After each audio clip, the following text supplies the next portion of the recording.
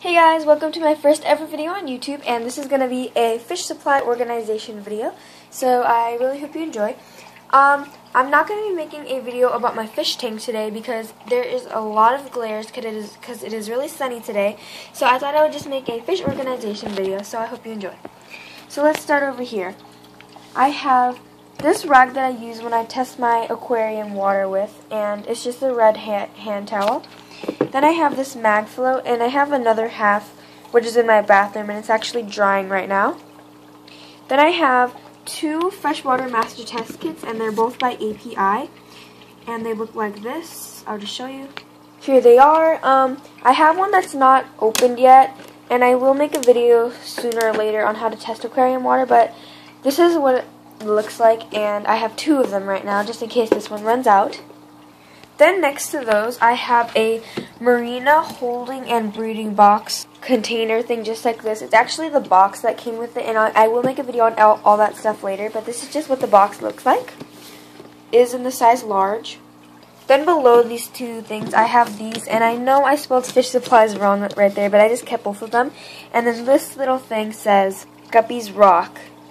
Okay, then after that, I have these three things, which I'll pull out. I have this little Tupperware container with fry food that I made in it. I have my air pump, Tetra Whisper air pump box right here. And then I have a box to my 3-way breeder. And here it is.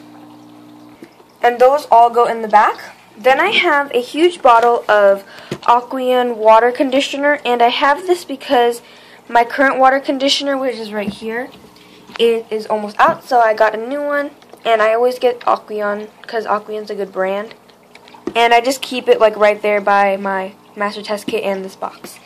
Next I have my food products, my food items I guess. So first I have some top fin freeze-dried bloodworms. I have this little tub of Aqueon tropical flakes, and this is a little sample thing that came with my tank. Then I have some Hikari algae wafers.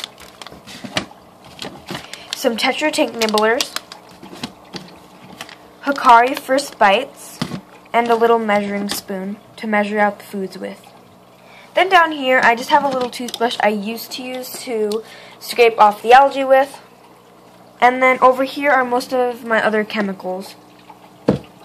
First I have this Aqueon water conditioner, and it is a smaller size as you can see, so that's really small. And that came with my tank along with the food. I also have this top fin bacteria supplement, and I used this when I first started out my tank.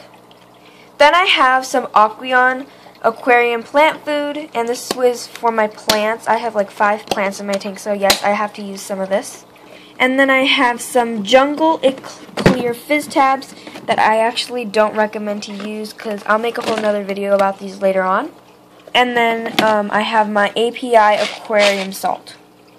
Then the last things I have are over here. I have a little bucket clip for my gravel siphon, which I'll show you in a minute. I have this Tetra Weekend Tropical Slow Release Feeder Gel tablet things. I have the box of my aquarium net breeder that I used to use, but I don't use it anymore because I have the Marina holding and breeding box. And then I have replacement filter cartridges for my Aqueon Quiet Flow 30, and I have 4 of them left. Okay, so that's what I have on the top, and then on the bottom I just have my gravel siphon, and I just keep it right here. And it is for a 20-gallon tank. So yeah, I really hope you guys enjoyed this video on my supply organization, and please stay tuned for more videos. Thanks.